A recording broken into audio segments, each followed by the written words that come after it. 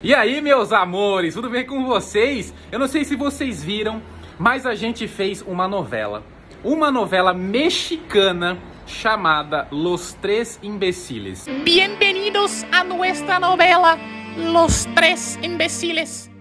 É uma novela nada a ver, de 4 capítulos, cada capítulo tem 1 minuto, e a gente foi lançando esses capítulos aqui no YouTube e no Instagram e no TikTok durante toda sexta-feira, durante 1 mês. E como ficou meio perdido aqui nos shorts, eu não sei se vocês acompanharam essa novela e todos os acontecimentos que envolveram aí essa trama. Então, o que a gente fez? A gente pegou todos os 4 capítulos e juntamos em como se fosse um capítulo só. E vamos colocar aqui para vocês agora, para vocês assistirem.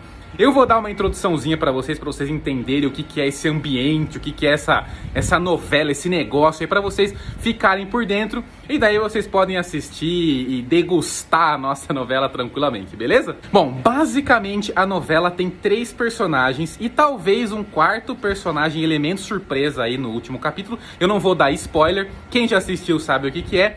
Mas nós temos Maricruz, que é a vilã principal da novela, que é interpretada aí por Maria Bica. Nós temos Sancho Panza, que obviamente é a Madalena. E nós temos Henrico, que sou eu. E que nada mais é do que todo mundo mora na mesma casa. E Henrico gosta muito do Sancho Panza. E a Maricruz quer se vingar porque acaba ficando de fora das coisas. Enfim, vai acontecendo um monte de coisa. E ainda, obviamente, vocês sabem que a gente mora com mais gente aqui nessa casa. Vai ter um elemento surpresa no último episódio, que eu não vou contar qual que é a reviravolta. E pode ser que depois desse último episódio, que é o fim, acabou, a gente tem um spin-off desse personagem. O que é um spin-off? Nada mais é do que a carreira solo desse personagem. Como é um personagem novo, a gente acaba apresentando ele. É igual, por exemplo, como é que eu vou dar um exemplo? Filmes que aparece um personagem muito legal nesse filme e depois é feito um filme só desse personagem, ou uma série, por aí vai. Igual os Vingadores, né? Os Vingadores tem todos os personagens lá. Olha eu me comparando aos Vingadores. Tem todos os personagens lá. E daí cada um ganhou uma série, ou ganhou um filme, ou ganhou alguma coisa aí separada, tá bom? Deu pra entender? Então é isso. Então pode ser que esse último personagem, a partir dessa semana, ou semana que vem, ganhe uma série também de 3, 4 capítulos aí solo, pra gente explicar um pouquinho quem que é essa persona aí por trás de tudo isso, tá bom? E o que mais que eu ia falar? Essa novelinha, ela é obviamente inspirada em novelas antigas. Não sei aqui a idade de vocês que tá assistindo isso, mas tem a Usurpadora, a Maria do Bairro, que são novelas bem antigas aí, mexicanas. E tem a música é muito dessas novelas, então é uma tensãozinha meio cômica, né? Porque não tem tensão nenhuma, é um negócio bem bizarrinho, uma coisa engraçadinha. Bom, vamos lá, chega de mais delongas, espero que vocês gostem. Assistam de uma vez, tá? Assim que rodar a vinheta, pode pegar de uma vez, porque é continuidade um do outro. Todo início de capítulo tem um resumo do capítulo anterior, pra não perder, como a gente foi lançando com uma diferença de uma semana, pra pessoa relembrar o que aconteceu no capítulo anterior. Então pode assistir de uma vez só, dá pra assistir tranquilo. Se quiser assistir de novo depois, corta toda essa parte que eu tô falando aqui, vai só pra parte da novela. Espero que vocês gostem. E como deu certo, pode ser que a gente faça mais novelas ou séries ou alguma coisa nesse estilo, porque ficou bem legal, tá bom?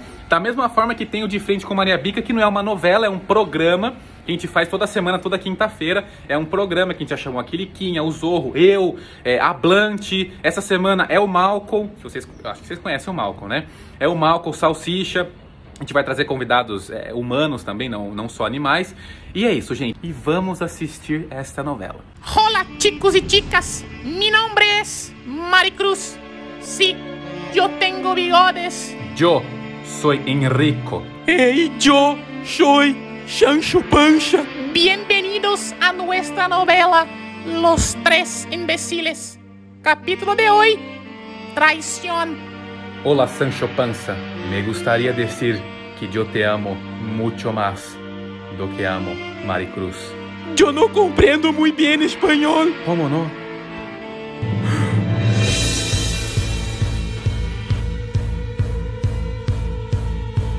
Estaba escuchando todo. Sí, sus traíras.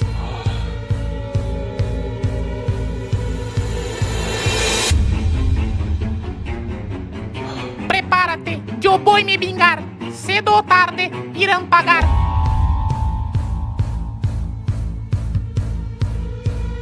En el último capítulo de Los Tres Imbeciles. Te amo mucho más do que amo Maricruz.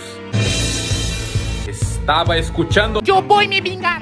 Capítulo de hoy, plano maligno. Muy extraño. Maricruz pasó todo el día quieta. Yo creo que ela esteja dormindo. No, Maricruz nunca duerme. Que pasa, Enrico? Sancho, fui envenenado. Como puedo ayudar? El antídoto, antídoto. ¿Dónde está el antídoto? El antídoto es El sangre de Maricruz. Dios mío. Mi plano maligno deu cierto. ¿Será que Enrico va a conseguir sobrevivir? ¿Sancho Panza será capaz de pegar el antídoto? ¿O será la conclusión tenebrosa do plano de Maricruz? En el último capítulo de Los Tres Imbeciles. Sancho, fui envenenado. El antídoto es El sangre de Maricruz. Mi plano maligno deu cierto.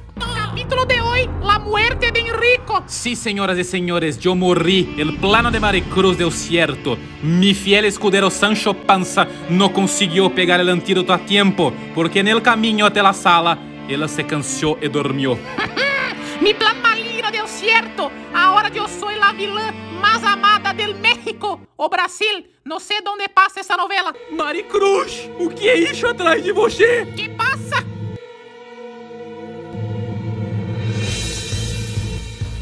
¿Cómo? ¿Quién es ustedes? Yo soy el fantasma de Enrico. Dios mío. ¿Qué carajos? Enrico retornó del mundo de los muertos para asombrar Maricruz. ¿Cuál será su plano? ¿Será que va a conseguir arrastrar Maricruz para el infierno? En el último capítulo de Los Tres Imbeciles, Enrico fue envenenado, pero voltó en forma de fantasma para asombrar Maricruz. Capítulo de hoy, el despecho. Desde el último episodio, mucha cosa aconteció aquí en la casa de los Tres Imbeciles. Sancho Panza fue misteriosamente envenenada y está en esta posición a 8 días. El fantasma de Enrico murchó y evaporó. Y Maricruz fue consumida por una raiva tan grande que acabó adoecendo y perdiendo las fuerzas. Alguien me envenenó. ¿O qué? ¿Murió también? ¿Está aquí conmigo? Alguien me traiu. Onde eu tô? Eu tô flutuando e confusa. Pero ¿quién estaba por trás de toda esa tramoya?